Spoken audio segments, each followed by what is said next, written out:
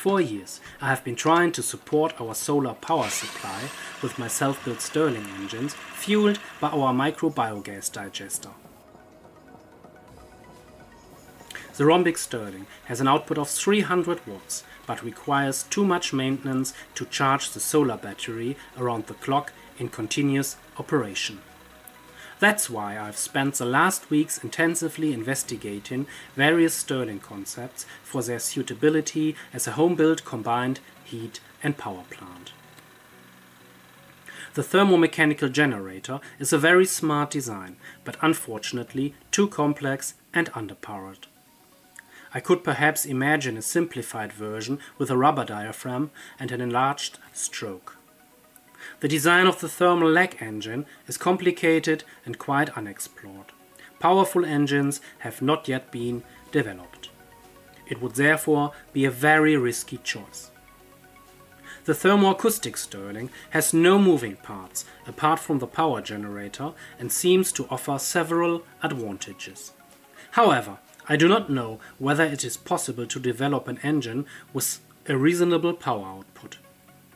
The three-piston Stirling engine does not require a mechanical drive mechanism and is an ingenious simplification of the Stirling principle.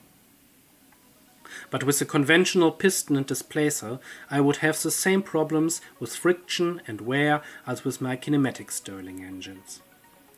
The calculation of the oscillating system with several masses, spring and damping forces and the thermodynamic effects acting on them is also highly complicated. Perhaps a low-tech version with a rubber diaphragm would be a realistic option.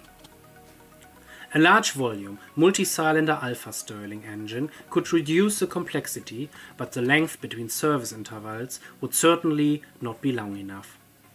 An extreme increase in performance could then be considered. With an output of approximately 2000 watts, the engine would only have to run for around 3 hours a day.